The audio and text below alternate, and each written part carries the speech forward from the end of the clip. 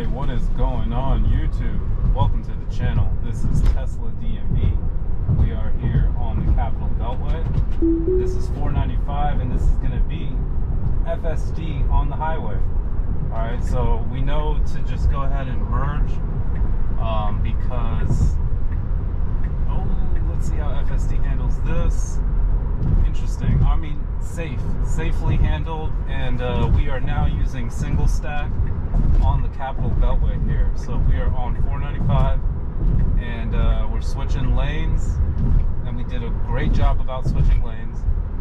And right now we are approaching Tysons Corner, so straight ahead would be Tysons Corner. This is actually the exit for the toll road, so just so you know specifically where I am, heading towards the Arlington area. So just trying to mix it up a little bit and show you all FSD on the highway. Like you see here, I got a big 18-wheeler next to me, which shows up beautifully here on the visualization, as well as the one that's 2 cars ahead of me.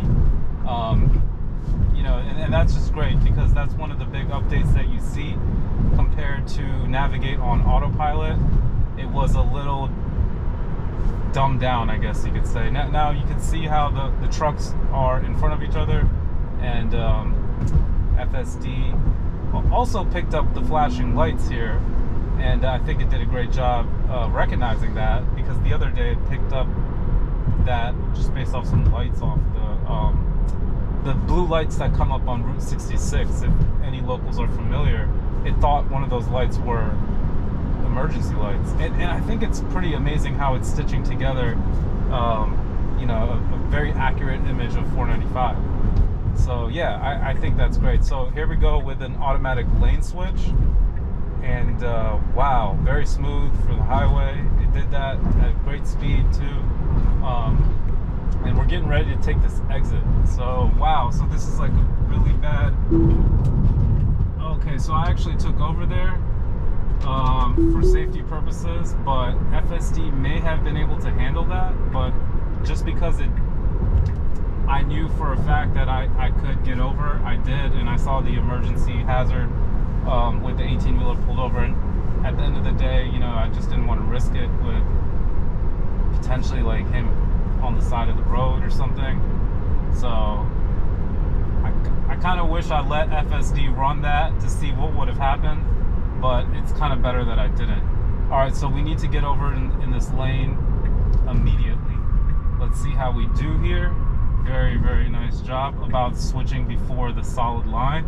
I think I would have dinged it personally if FSD tried to switch over here, and I personally wouldn't have felt safe letting it do that. But look at this exit. Wow. I mean, I was noticing a couple people tweeting, and some YouTubers like Whole Mars, for example. I'm getting a lot of mixed reviews from him too.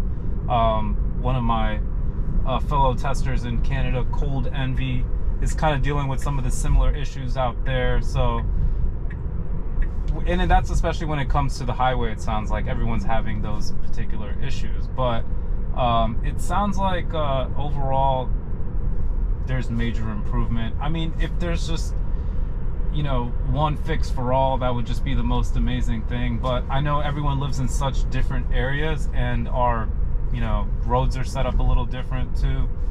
The way people drive is a little different in all areas. So you know, I'm having a pretty positive experience with FSD version 11. So I just wanted to kind of throw that out there, that, you know, it's only going to get better, really. You know, that's the beauty of it. Now that they only have one single stack to work on, it's for all the roads. You know, they're going to find a way to make this great.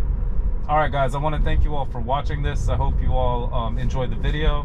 If you did, hit that like button, and make sure you subscribe, and hope you have a great night if it's nighttime for you, and great day if it's daytime for you. Thanks again. Bye.